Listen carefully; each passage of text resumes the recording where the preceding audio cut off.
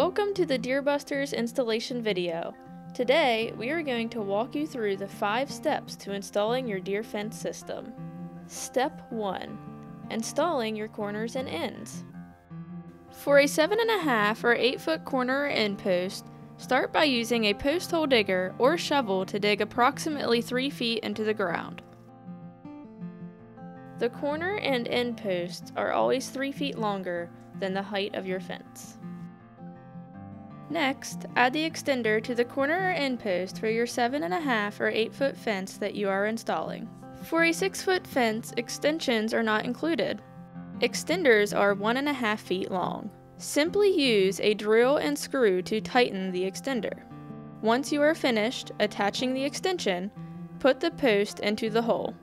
Fill the hole with concrete, spreading it evenly around the post. Then add water and mix the concrete completely. Let the concrete sit for 1 day to set. Then, cover the concrete area with dirt.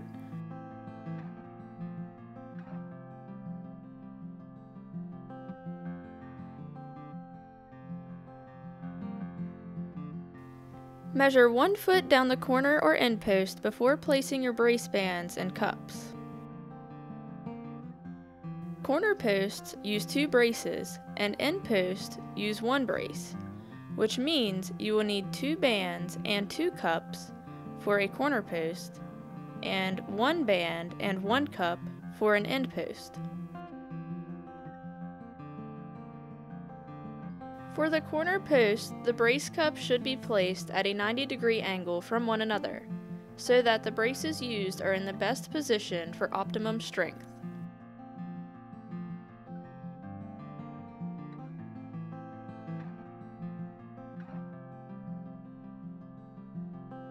Once in place, tighten the brace bands completely.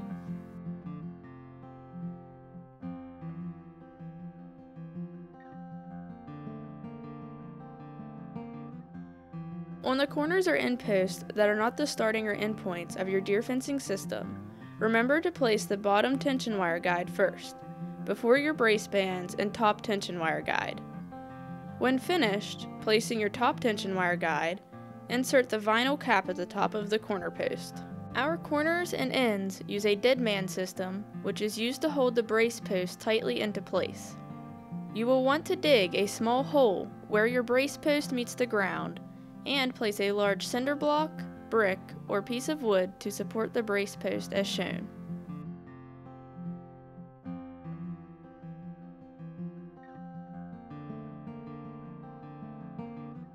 Once in place, you can then fill the hole with dirt. Step 2. Post and gate frame installation. Place a string or chalk line from corner to corner to help guide you to where your line posts need to be. First decide whether you want the heavy-duty line posts or the angled steel posts. The heavy-duty line post is a black rounded post, similar to the brace posts used on your corners and ends. For the heavy-duty line posts, you must take the appropriate size ground sleeve and place them every 15 to 20 feet apart. Place the drive cap on the sleeve and use a large hammer or mallet to pound the ground sleeve into the ground. When you are done, you can slip the post into the sleeve hole. The angled steel is black and forms a 90-degree angle. For angled steel posts, we recommend placing them every 12 feet. You may use a spring-loaded post driver to drive them into the ground. Hold it by its handles and use powerful vertical movements to drive it in. The post should be driven about 2 feet into the ground. After your posts are in place, add the bottom and top tension wire guides before inserting your vinyl cap if it is a heavy-duty line post.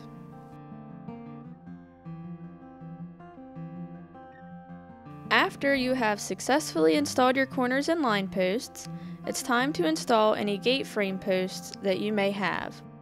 Begin by assembling the top of the gate frame. Starting with the spreader bar, slide the 2 corner brackets onto the ends. Make sure the brackets are flush with the ends of the bar.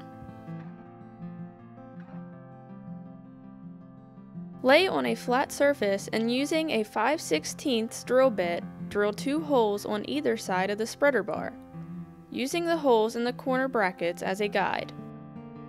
Finish assembling the access gate frame by attaching the posts to the spreader bar.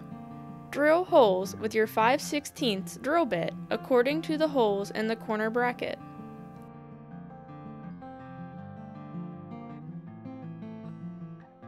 Then attach the posts to the bar with the provided washers, nuts, and bolts. Tighten all 8 bolts.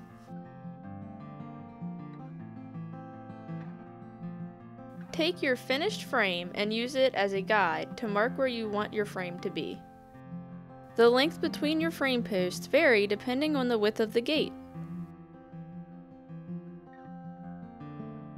Dig 20 inches into the ground for each gate frame post.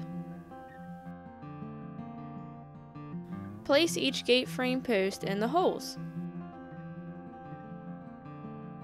Fill the holes with concrete, spreading it evenly around each gate frame post.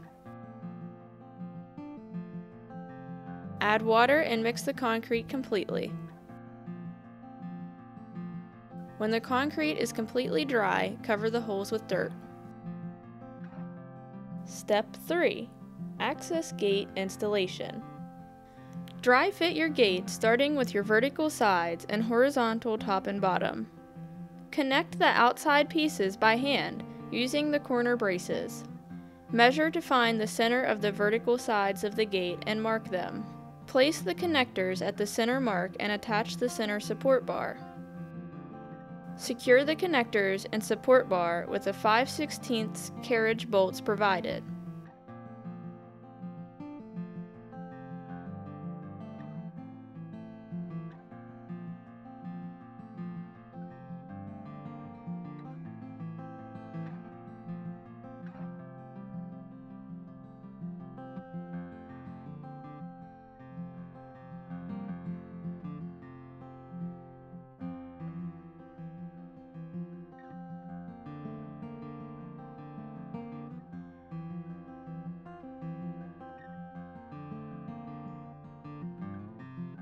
Secure each corner bracket with 4 self-tapping screws.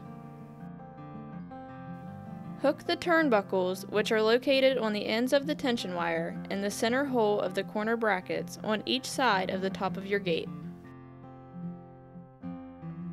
Feed the tension wire through the wire clamp, then loop the wire through the corner bracket on the opposite side.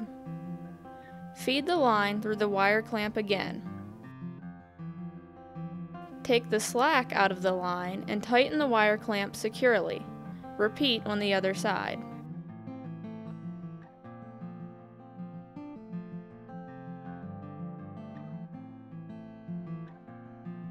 Next, evenly tighten turnbuckles, keeping the gate square. Lay out enough fence to cover the gate frame. Use wire cutters to trim the excess plastic around the gate.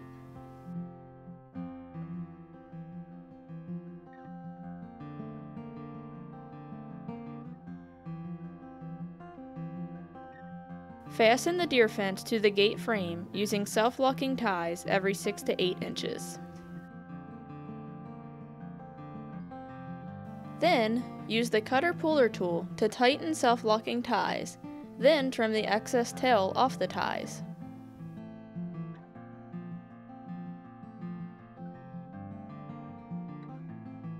On the side of your gate, measure 18 inches from the top and 18 inches from the bottom.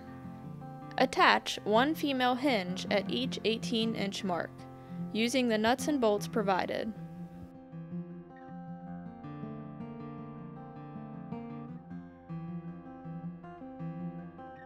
On the opposite side, attach your gate latches, making sure your gate latches are 18 inches from the top and bottom.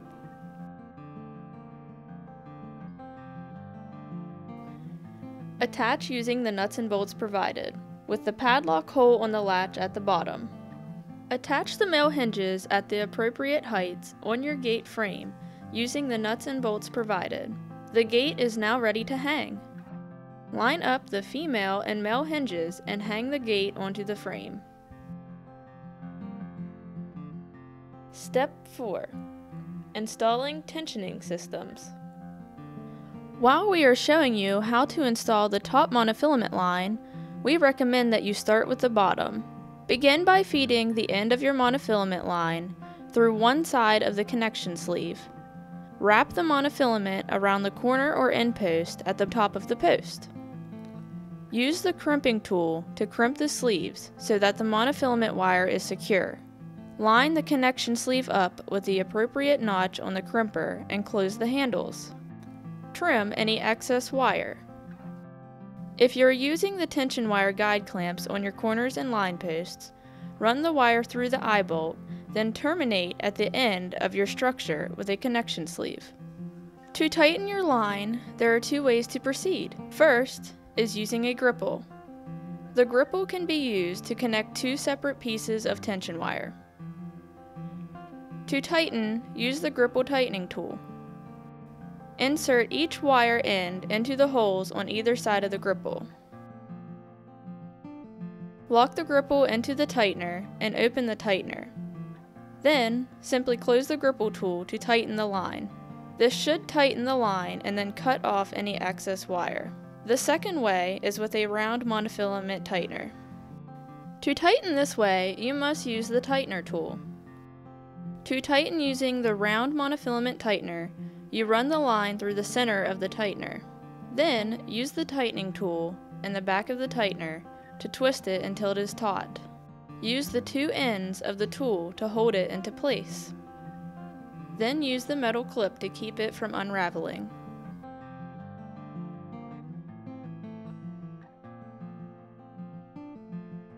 If you are not using the tension wire guide clamps on your posts, crisscross 2 self-locking ties, forming an X around the post and the monofilament wire to further secure in place.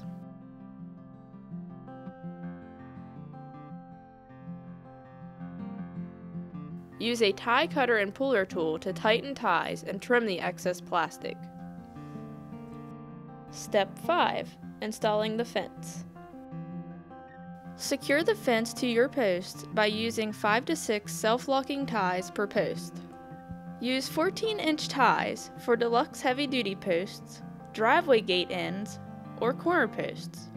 Use the 8-inch self-locking ties to secure angle steel posts to the fence.